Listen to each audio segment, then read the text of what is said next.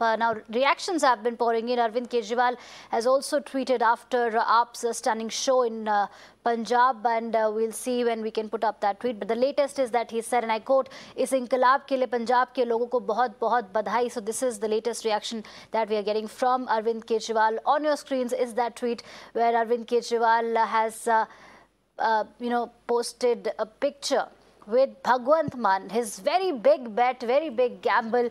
Remember, Aam Aadmi Party chose Bhagwant Mann through a televote. They asked the people to vote for their chief ministerial candidate, and then an emotional Bhagwant Mann was chosen, amongst all other people. Well, a lot of people say that he was the only choice and it was just a stage thing, but a lot of conversations happened around that.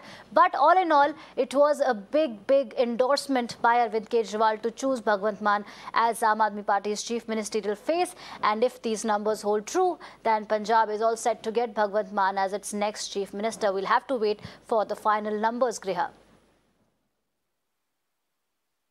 Absolutely, and victory signs and smiling faces over there in that tweet, like we can see. I'm also joined on the broadcast by Mr. Ambikanan Sahai, senior journalist. Mr. Sahai, thank you so much for joining us here. Now, let's actually stay with Punjab for a bit and talk about this massive sweep that we are seeing as far as the Aam Aadmi Party is concerned. Aam Aadmi Party is really expanding strategically, and it might just be a very, very formidable opposition force when it comes to India. No doubt about it. I'll use a stronger word. Punjab has been swept by an Aam Aadmi Party tsunami. How has it happened? You see, one thing is clear, that Congress Party didn't respect its own local leadership. And this has happened in too many states by now. So people have rejected firmly the 125-year-old party. Now coming to Arvind Kejriwal, what is his strongest point?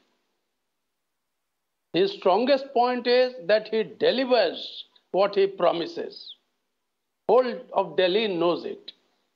That is why he wins it big in Delhi as well. Free electricity, free water, and then one of the most important things, the government schools are running so very better now. In other parts of the country, you will see a mushrooming growth of private schools who charge hefty fees, and in sharp contrast, the government-run schools are left high and dry. Arvind Kejriwal turned this tide and made government schools attractive. They produce good results.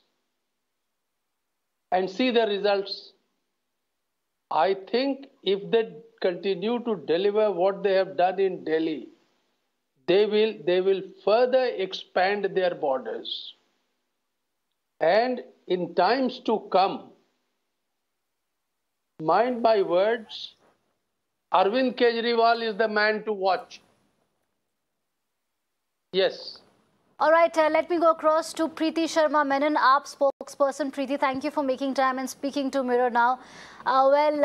Early trends, early leads give away a very big headline and, picture that changes the political landscape of Punjab.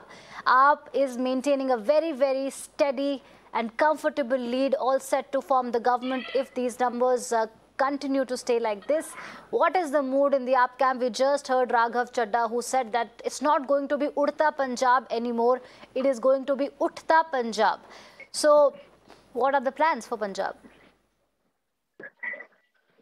I really thank the people of Punjab for giving a vote to good governance, and it is a really historic election because we have seen stalwarts like Badal, Captain and Chani and Sidhu all under this sweep that they are. I think that this is now, it's a great moment for democracy because the voters have shown that they can make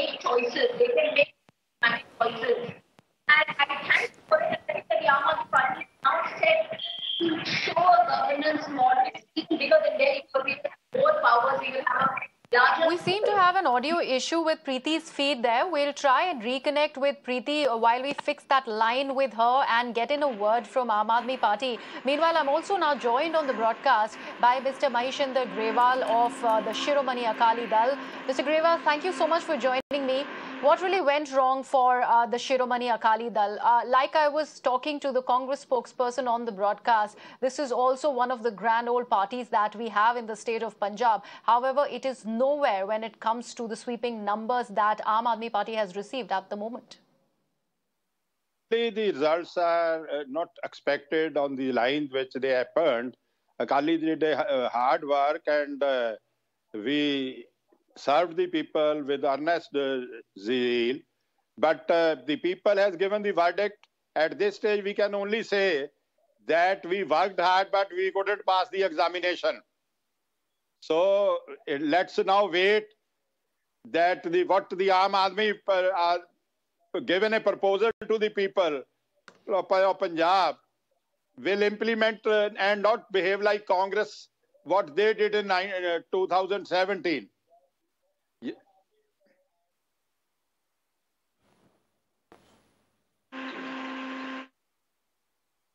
Okay. Hello. We seem to, Mr. Grewal, yes, please go ahead. Please go ahead. Actually, the thing is that the people was carried away with the slogan. It did go with them that give one chance to the new party. 2 months back, they were in a very bad shape. It's really to their credit that they managed and turned the stones in 2 months only. And you know, about 2 months back only, 3 MLAs left Aam Aadmi Party and joined Congress. So I think they need a congratulations on this occasion only. Okay. Okay, Anshul, you know, the fact that we are looking at what and how the Congress has performed in the state of Punjab, there's one particular comment by Charanjit Singh Channi that I'd like to bring to the notice of our viewers, which was massively spoken about, and which is what he said in the presence of Priyanka Gandhi, Yes. where he spoke about not allowing people from Uttar Pradesh and Bihar inside Punjab. Do you think that has really not gone down well for the people of Punjab when they turn to vote? That was a minor footnote. I mean, it's been widely misunderstood. That wasn't the purpose at all. That wasn't the reason why, you'd have a victory of the margin that you see as far as AAP is concerned. I mean, obviously, there has been some sort of movement for change. The reasons of that are not entirely clear to me at the moment because the results are still hardening. So once the final results come, we can go back and examine what happened. There seems to be a certain amount of anti-incumbency that might have played out this manner. But yes, I mean, elections are invitational. I mean, people come, they win, they lose also at times when you try and you fail to convince the electorate you're the best party. You try and do that in another time and another day. And that is what the attempt will be for the Congress party. Go back and think. There has been a sort of a revolving door politics in Punjab anyway. The parties come, then another party is replaced. So it's not that highly unusual. Yes, the fact that AAP has come as an interventionist over there and established itself, well, credit to them. They've been able to convince the electorate. That's absolutely fine. That's what democracy does. And, there is no need to undermine the decisions of the voter at all. In fact, you have to try and understand it. You have to try and reason with it, and you have to try and convince them for the future. So what we'll do is we'll go back and re-examine what we did or what we didn't do, and then chalk out a plan for the future. The latest updates that we are getting from Punjab is that Captain Amrinder Singh is trailing by over 14,000 votes. This is the latest. Remember, he's a 3-time chief minister and he formed his own outfit allied with the BJP. He was contesting from Patiala and is trailing